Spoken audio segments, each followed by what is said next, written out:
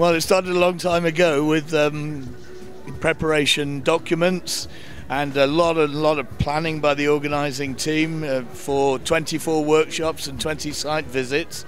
And the whole pressure was to try and to find out what we shared and not what divided us. So it was all about looking for this thing that we were calling common ground between youth organisations, street work, club work, issue work, project work. What we have seen here on stage this morning was a good declaration, a solid text which was very strongly built on the discussions in the workshops. The declaration does not, it recognises diversity, but it didn't spend a lot of time on diversity. It says, what are the things that we as youth workers from different backgrounds, different countries, different histories, what do we have in common?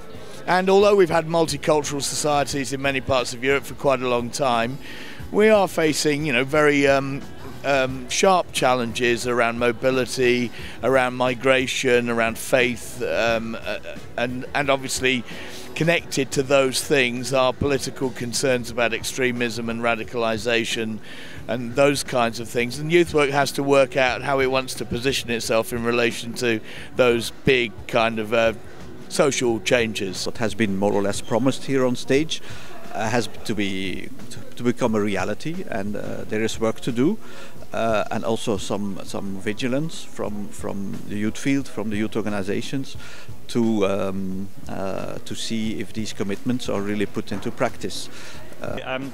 I'm actually from Belarus, and Belarus is the only country which is not the part of the Council of Europe. But I'm really blessed to be here. I'm really glad to bring the document, the declaration itself, back to the country, to Belarus, and share it with my colleagues, with young people in Belarus. I think that it was very interesting to speak with other people and to find a thing that we have all in common, like the declaration.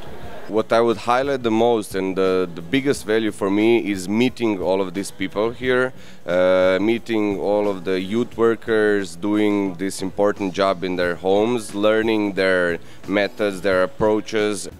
500 people have been here for 4 days together, and I hope they also have made plans together.